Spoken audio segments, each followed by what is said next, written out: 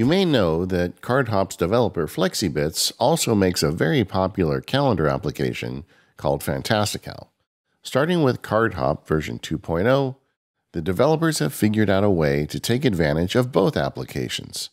I'm in Cardhop now, and I'm going to create a new group, and it's going to be a subgroup of my Area 51 group. It's going to be the Area 51 managers, so I'll just call it 51 managers.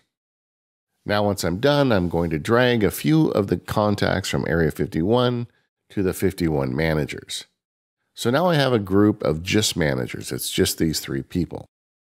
Using Cardhop, I can just type the word invite at the top of the screen, and then with a slash, select the 51 managers group. Once I do that, it opens a new event in Fantastical that's ready to go for me with invitations already set. I just have to add the event description, the time, and the date. And when I'm done, I've created a new event that sends the invites out to that 51 managers group.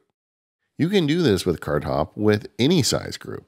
I've just got 3 in this group, but you could have one with 100 and it would still work.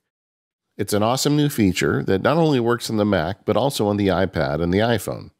Now let's take a look at this feature over on the iPhone.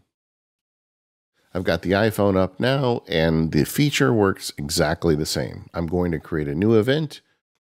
I'm going to type invite, and then /51 to pick the group. And now I can type in the rest of the details and create an event.